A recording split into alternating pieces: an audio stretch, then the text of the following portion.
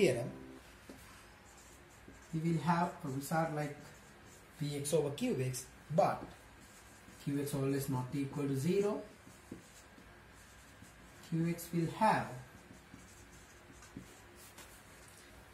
repeating factors, repeating linear factors actually, repeating linear factors. As an example, you can consider like xa minus x minus a, x minus b square.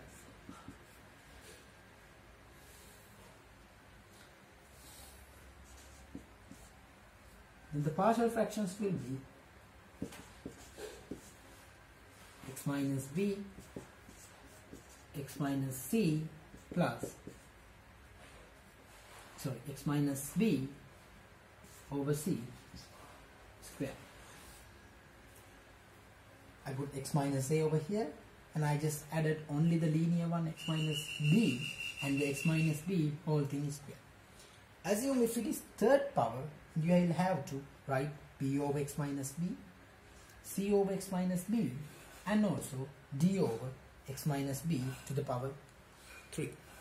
If it is fourth power, you will have 1, 2, 3, 4 results.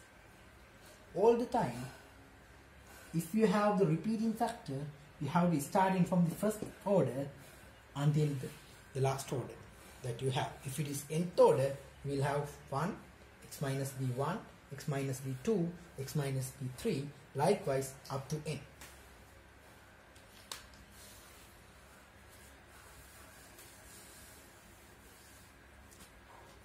Let's consider example.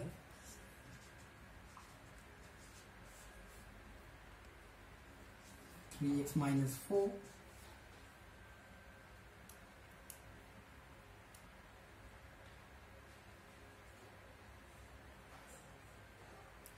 x minus 1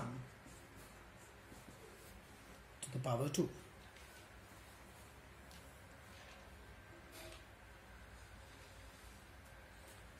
So the partial fractions will be 3x minus 4, x minus 1, x minus 1 whole thing is square. Here it's second power and we have to stop at the second power. Now the thing is same.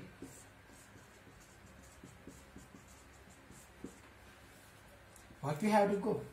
We have to find the LCM, least common multiplier, and take a LCM for the right hand side. So comparing with this, you should multiply it by square and b, x minus 1 and 3x minus 4, 3x minus 4.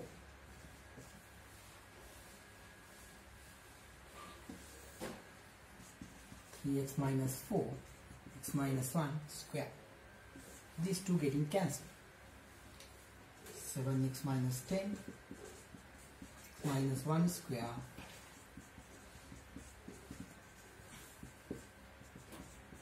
x minus 4.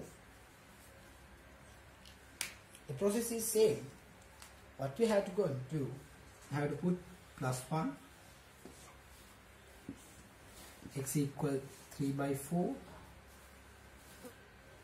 4 by 3. When you put x equal 1, it will be 7 minus 10 equal 0, 0, and c will be appeared at minus 1, and c is equal to plus 3. Over here, when you put x equal 4 by 3, 7 into 4 by 3 minus 10 equal, these two getting 0, but here it's a, 4 by 3 minus 1 square. So likewise you will get a as minus 6, c equal plus 3. So this next important thing is how to find b. You can see if you put x equal 1, this also cancel. If you put x equal 4 by 3, this also again cancel. Then this kind of situations, what we are going to do, we have to compare the coefficient of the both sides. In here, you can see when you simplify this bracket, you will have x square. When you simplify it over here, you will have again x square. And only x squared is given by a and b. Only these two. Then I am going to compare coefficient of x square. Coefficient of x square. You will see we don't have x squared over here.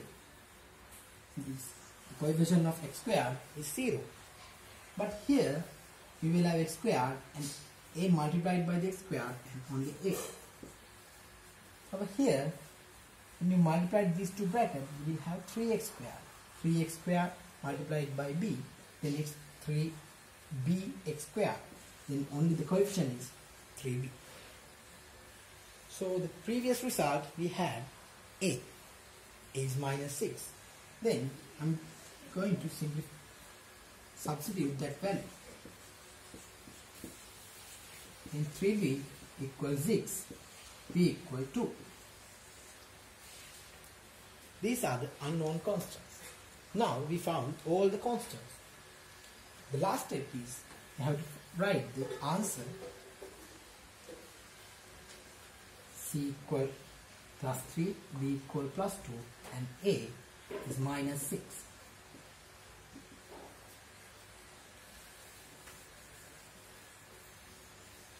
Then the final answer,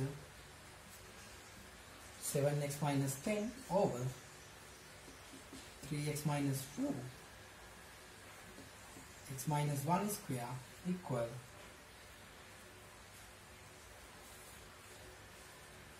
6 over 3x minus 4 2 over x minus 1 3 over x minus 1 square. But over here it's negative. So this is the second theorem.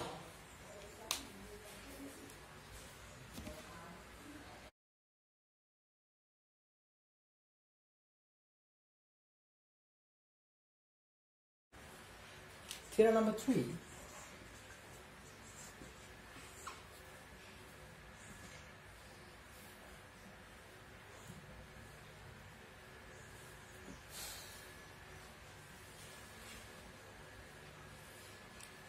Px over qx and qx order is greater than px order. The order means the largest power, and also qx not equal to 0, as well as qx should have at least one quadratic part. It's like this. Assume you will have x minus a, x minus b, but here it's x squared plus c. Unfortunately, this quadratic one is not simplified. It's like x squared plus 1, x squared plus 3 or something like that. So we can't use the difference between 2 squared to the positive side. So this is not simplified. Therefore, the partial fractions will be a over x minus a, b over x minus b. It's like the first theorem. But the next one should be cx plus d divided by x squared plus c. X squared plus c. These are the partial fractions of the third theorem. Okay? So always third theorem we are focusing on this kind of situations. Qx should have at least one quadratic part. If it is cubic part like x cubed plus c, you should have insert cx squared plus dx plus e to the numerator. If it is fourth order, this should be third order. If it is fifth order, it should be fourth order. If it is second order, it should be linear. Right. Now you can understand now you can understand the behavior of this. If it is linear, we are just putting only constants. Let me discuss another example. Here 1 plus x over 1 minus x 1 plus x squared. Partial fractions will be a over 1 minus x, bx plus c over 1 plus x squared. The process is same. You have to take LCM. A multiplied by 1 plus x squared, bx plus c, this whole thing should be multiplied by 1 minus x, and denominator 1 minus x 1 plus x squared. These two getting cancelled, and so it will be 1 plus x equal a into 1 plus x squared, bx plus c into 1 minus x.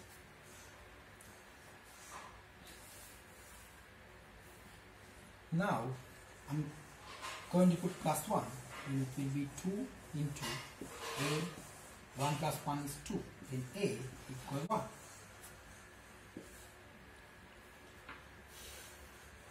To find z, I'm just putting x equals 0 to the equation. Then it will be 1 a plus 0 b plus c. Then a equal 1, c will be 0. To find b, I'm just considering the coefficient of x squared. The coefficients of x squared. Here, left hand side, we don't have x squared terms. The coefficient is 0. But over here, we will have a. Over here, we will have this and this. It's minus bx squared. So directly, a will be equal to b. A is 1, b also plus 1. These are the